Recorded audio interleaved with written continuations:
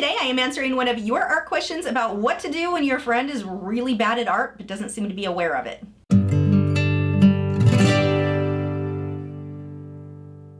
Hi, I'm Lisa, the artist behind Lachri Fine Art. Freya writes, hello there, Lachri. I have watched your videos for a long time and you inspire me to no end. Yay! I have a question regarding a friend. She claims to be a cartoonist and she has recently started taking commissions. She has a Facebook group which consists of hundreds of members. Her work, I'm not joking, has the skills as if a child has done them. Figures are really out of proportion, bad line work, coloring outside the lines, etc. She charged a fairly big price for her piece of work, at least 20 pounds, and I can't help but want to tell her that she has to improve her skills as an artist in order to make it work, if that's what she really wants to do for a living. It just frustrates me to no end. Is this none of my business? Should I keep my comments to myself? What would you do in this situation? Honestly, unless she specifically asked me, I would stay out of it. When she isn't getting sales, she's going to figure it out that what she's doing isn't working. That's a way easier way to go about it than to lose a friendship, because when you discourage someone from something that they enjoy, something that they're excited about, you're way more likely to just lose that friend than to have them feel like you're helping them. Now, if she is getting sales, you said she sold something for that price. If she is getting sales with her work being at the level that it is, good for her. She's doing a great job of marketing and branding herself. As I say all the time, you don't have to be the best artist ever. You just have to be good at marketing and branding. That's what's going to sell the work in many cases. I remember years ago seeing artwork created by this guy. His artwork was not good, again, very childish. It sounds very much like what your friend is doing, but his website, and he had actually put a lot of work into this website, like a surprising amount given the quality of his work.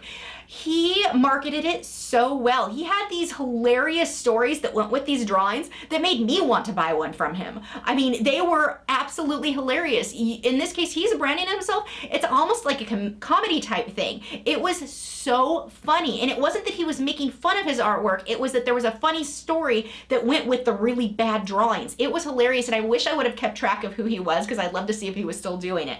I don't remember who he was. I just remember coming across this website and going, oh my gosh, this guy is a freaking genius. If she is happy, if she enjoys what she's doing, I don't see any reason to pull her down, to drag her away from that happiness. Not everybody's going to be the next Rembrandt, but that doesn't mean that the joy of creating should be taken away from them. And even if she gets to the point where she's complaining, oh my gosh, I'm not getting sales, why is no one buying anything from me? I probably still wouldn't say, well, your artwork sucks. Instead, you may want to suggest, if you live in the area with her, maybe there's a class you guys could take together, which is fun to do anyway, but maybe exposing her to more artists, or you could even sit down and draw with her, have an art night and work together and exchange ideas and sort of things. You know, when she sees what you're doing, maybe you could be like, hey, do you like that? Let me show you how to do this. That may help too. But coming outright and saying, you know what, you're just terrible, that's not going to end well. With the classes, I wouldn't say just go take a class. I would offer to take it with her, something fun you can do together, because you don't want to come across like the husband who thought it was a great idea to buy a gym membership for his wife for Christmas. Don't be that guy.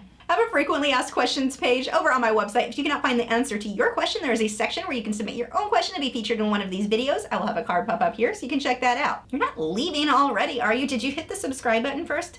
It's required. You just have to hit it before you leave the video, because I have new art videos 5 times a week and you wouldn't want to miss out. Don't leave me here to be lonely by myself. That's just sad.